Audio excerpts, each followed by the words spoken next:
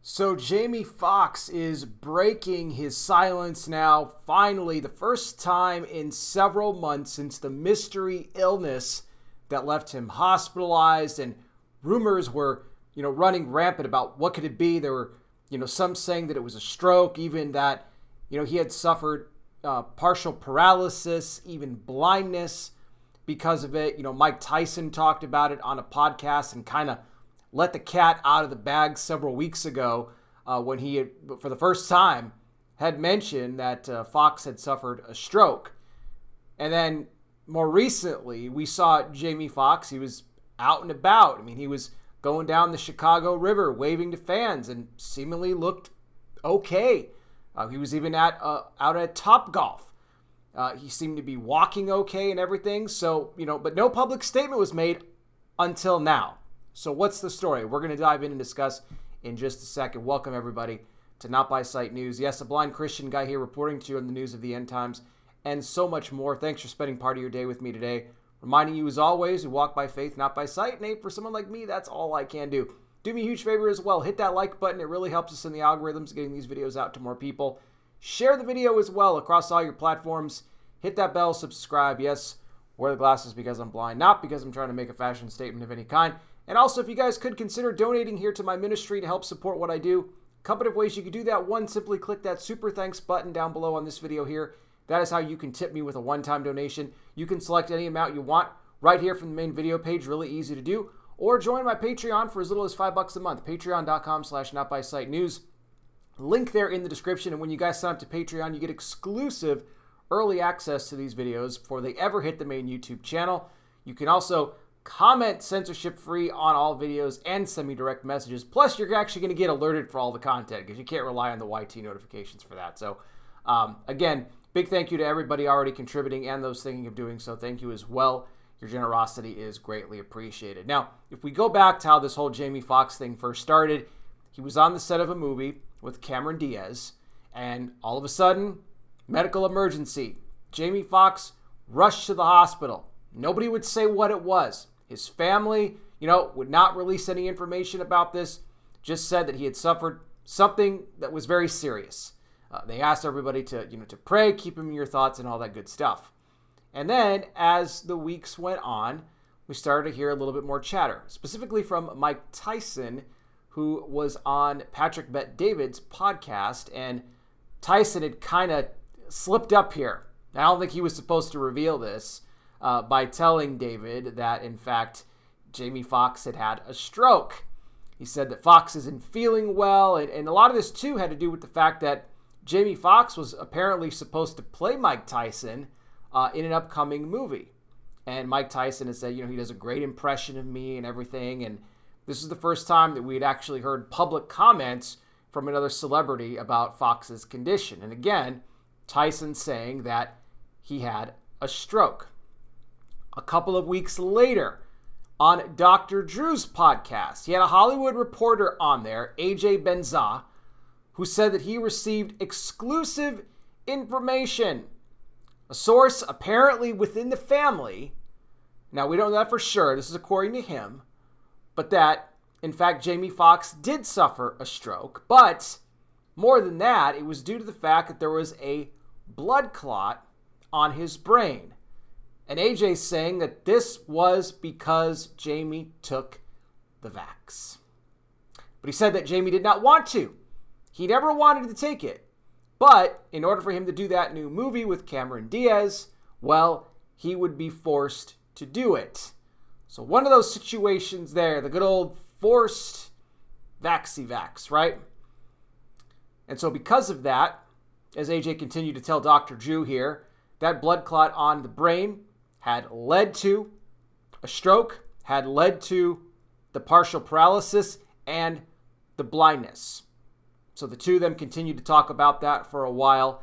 And then in the weeks that came after that, Jamie Foxx was spotted for the first time in public. Didn't release a statement, but again, as I mentioned, he was going down the Chicago River, and then he was spotted at Topgolf, but he seemed to be walking around okay and didn't seem to be blind in any way at all. And let's also not forget that, after the whole medical emergency thing first started, he was spotted at a certain rehab facility that specializes in stroke victims. So that was very telling. So after all of that, we now have Jamie Foxx for the first time on Friday, July 21st. He went onto his Instagram and he did a video and he informed fans about what's going on. First and foremost, he said he thanked everybody for their prayers, for his concerns. He said that it's been a rough road. He says, I want to address some of the rumors and speculation that are going on out there right now about my health. He says, I have heard about the paralysis. I've heard about the blindness. He goes, and as you can see, he goes, the eyes are working okay. As far as the paralysis goes, he said, I'm moving around just fine. He said, I went through something that I never thought that I would go through. And he said, I had some potholes in my recovery. It was not something that I, had asked for. But he says, at this time, I want to keep the details of my exact condition to myself. He said that he wants fans to remember him not for his sickness, but for his comedy, his entertainment, all of that. He also thanks his family for, and this is his words, this is interesting, thanks his family for protecting him throughout this entire process, not letting the cat out of the bag. Well, it kind of came out of the bag already a little bit, didn't it? What are they protecting you from? So this is what I don't understand. Because it just seems so obvious now. Now that we hear it from Jamie Foxx himself. Protecting me and not telling the public what I really have. Why are you so afraid to tell the public what you have? Why? Because, they could even make something up. Even if they don't want to tie it into the vax. Okay, fine. You can make something up and the majority of people are going to believe you. Anyway, you can say anything. But when you're silent about it, when you try to sweep it under the rug, you look very guilty when you do that, and then the obvious comes up, the vax. Because what's the one thing no one wants to talk about? It's that, right? Especially if you are an entertainer in Hollywood. Because when you work with all these different, producers and other outlets within Hollywood, that's the one thing. They never want you to talk about that at all because they don't want to be exposed. The last thing that Jamie Foxx is going to do is come out on an Instagram video and tell everybody that, yes, in fact, I was told that if I don't get this thing, I can't be on this movie. And this is what most likely led to my health issues. He's not going to say that. He should. He should be brave enough to do it, but he's apparently not. Now, you look at Jamie Foxx and compare him to Ice Cube, okay? I talked about Ice Cube before. I mean, this story's been going around now for quite a while. In a similar situation, he was supposed to do a movie with Jack Black, and I talked about this on other videos. But for those that don't know, Ice Cube was offered $9 million something to do this movie with Jack Black, but in the same case here, he would have to take the vax if he wanted to be a part of the movie. Ice Cube said no. He said, health is the most important thing. He said, health over wealth. That is so true. For him to come out and say that he's done interviews too, he's gone around and he's talked about this, and he's not ashamed. Good for him. At least he has the guts to say, like, I ain't letting you give me that thing. He's like, okay. And he goes, for those that say I lost $9 million, he goes, no, I didn't lose anything. He goes, that $9 million was never mine to begin with. It was only going to be mine if I agreed to the terms that they had in order for me to, receive it. He goes, I didn't get $9 million taken out of my bank account. It was never there to begin with. He was so right about that. But in the case of Jamie Foxx, it appears as though wealth was over health in that situation. Because again, when you say you don't want to talk about it, I just want fans to remember me for my entertainment, people would have a lot more respect, because here's the thing. If he were to come out and actually admit the truth, this would help others to maybe not make the same mistake that he did. And there are a lot of people out there that have regret of taking it. And they've actually tried to encourage others to not make their same mistakes. They're trying to make a difference. Trying to do something right. Trying to turn a negative into a positive. I didn't make the right choice, but maybe I can stop somebody else from doing what I did. But that's not the road that Jamie Foxx is taking.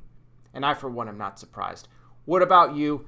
You guys can chime in down below and let me know your thoughts about the Jamie Foxx situation. What I want to do right now, though, something I do on all these videos, and that's end this video on hope. It's part of my ministry outreach. I talk about the end-time Bible prophecy headlines, of course, keep you guys up to speed on everything else going on. I do it because we are in the last days, and Jesus Christ is coming soon. For anybody watching right now, if you have never received Jesus as your Lord and Savior, if you would like to do so, I want to lead you in a prayer to do that right now. This is a prayer you could do in your own words, but I will give you the steps you need to bring it before the Lord today. First thing you want to do right off the top, acknowledge you are a sinner. That is something that we all are. The good news is that God gave His only Son, Jesus Christ, to die on that cross for the sins of all the world, as He died and rose again for you and me. He paid the cost. What you have to do is repent of your sin, which means to turn from your sin, not just to say you're sorry and then jump back in your old ways, but to actually turn from sin, which are those lifestyles, patterns, habits, behaviors, things in your life that go against the Word of God. If you humbly go before the Lord, though, and ask Him to forgive you, He'll wipe your sin away, and the Bible says He doesn't remember it any longer. And then you invite Jesus into your life to be your Lord and Savior. When you do that, you become born again, a child of God. You will have eternal life. Trust me when I tell you, there is no greater decision that you will ever make than the one you do, to give your life to Christ. And I pray you make that decision today. Again, I'll have more information on this down below. You guys can let me know your thoughts. Don't forget, the links to donate to our ministry are there as well. Join my Patreon for as little as $5 a month, patreon.com/notbysightnews. Link there in the description. Remember, when you sign up to Patreon, you get exclusive early access to these videos before they ever hit the main YouTube channel. You'll also be alerted for all the content, which does not happen with the YT notifications. Or you can simply click that super thanks button down below on this video here to tip me with a one-time donation. It's all a great blessing. Thank you all again so much for watching. I really do appreciate it. I'll be back with more. You guys take care. Please be safe out there. God bless each and every single one of you. And I'll talk with you soon.